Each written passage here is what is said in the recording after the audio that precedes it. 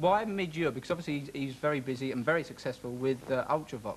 Well, at the time, it was actually before Midge had joined Ultravox, and the Rich Kids were on the verge of splitting up, and they had some free studio time, knowing that they were going to split up, and we just took use of the studio time, basically because we were running clubs at the time, a club called Billy's, and only had a handful of records, and to create the music that we wanted to play, we were recording stuff.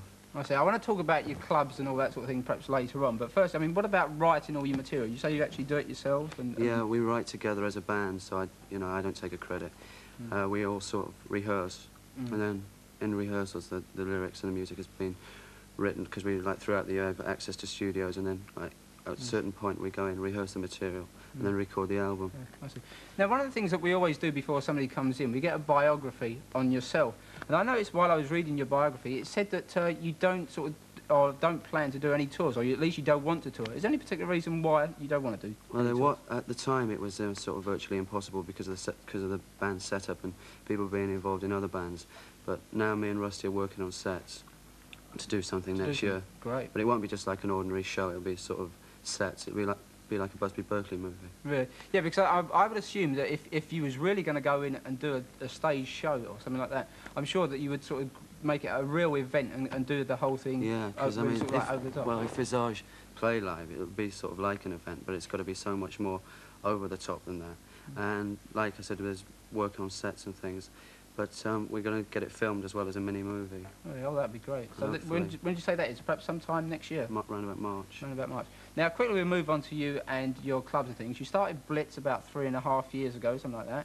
You've now moved on and you've done, or as probably people will already realise, you've revamped the Palace in Camden Town, which is doing extremely well. For what reason have you gone into, or what reason do you go into clubs? Well, it's like Visage and the club thing combines each other together. Sorry. And I don't know, it's like every time a record's put on, it's like as if it's entertaining people as well, so it's sort of something that I've always done and I've got time to do it. And I just think it's involved in Visage. You obviously probably enjoy just seeing people having a good time and making a club into your own sort of personal taste, or... Yeah, and the music, knowing that the music that's being played is great music as well.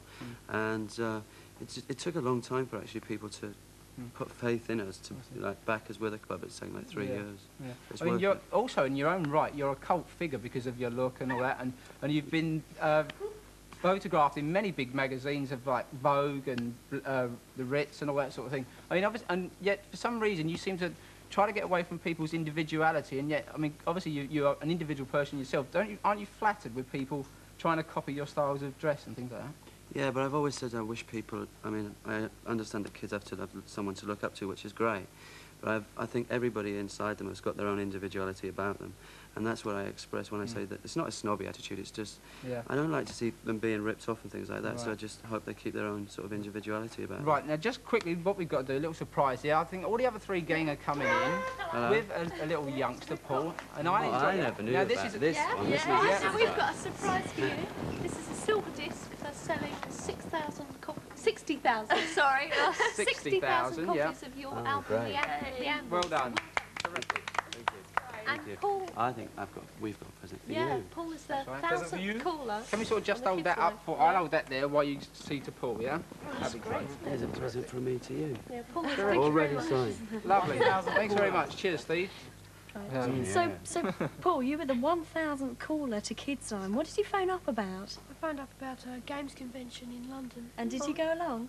No, I couldn't in the end, actually. Oh, what a shame. Oh, well, there you go. At least you phoned. Yeah. We'll do with you after. Oh, well, I hope you've enjoyed the show today as much as we have. We'll see you again next week, when, amongst other things, we'll be looking at cricket, space travel and the London Youth Games. So I hope you'll find some time to join us then. In the meantime, have an action-packed week, and we'll go today with Pig Bag and their latest, The Big Bean.